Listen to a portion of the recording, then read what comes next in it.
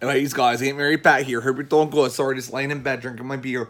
And so, I just got off work at the Acme, and I try to go in there with a friggin' positive mentality. I walk in every day and I go, hey, Jim, how are you? You're certainly not being an asshole today. Hey, Dawn, you definitely deserve Customer Service Employee of the Year. And I try to have a good positive outlook on life.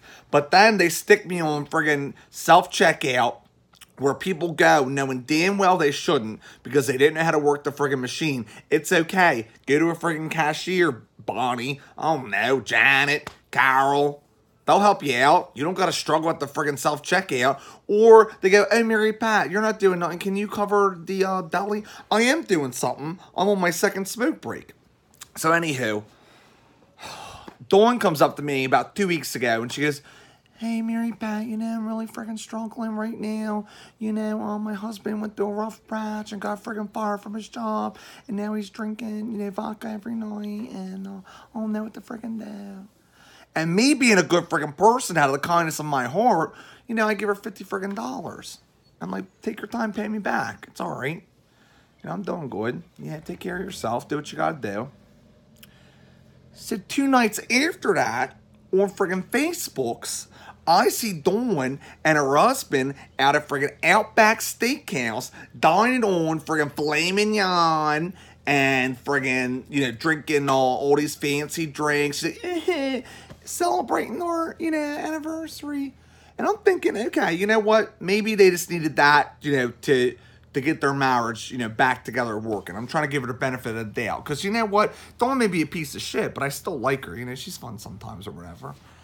So then, a week later, she's at friggin' Harris Casino, going on Facebook's Live for no goddamn reason at all, and go, hey, yeah, we're partying, we're living it up, girls' night. Well, first of all, I weren't invited to girls' night, and second of all, you're betting with my $50 on those friggin' penny slots, you jackass. What the hell are you doing? So I'm casually dropping, oh, I don't got enough cash to pay for gas. Oh, I can't get my smokes today because I don't got no cash on me. And she has the audacity to say, oh, that sucks. Are you shitting me, Dawn? You asshole. You owe me $50 friggin'. Now I can't say because I'll be the piece of shit. So you know what? Here's the thing. You guys out there thinking, oh, your friends are struggling. You want to help them out. And you want to loan them money. Don't never loan nobody money. Don't do it. You ain't a friggin' bank. Okay, you're a person. You can't loan nobody no goddamn money. Here's what I say to do. If people are struggling, go, here's $50 to leave me the hell alone and never ask for money from me again. Because guess what? Every time you lend it to a friend or a family member, you ain't getting it back. And if you do, you're the bad guy because you got to ask. So Dawn, if you see this message, kindly send my $50 back or shove it up your ass. Thanks, guys. Have a good one. Bye-bye.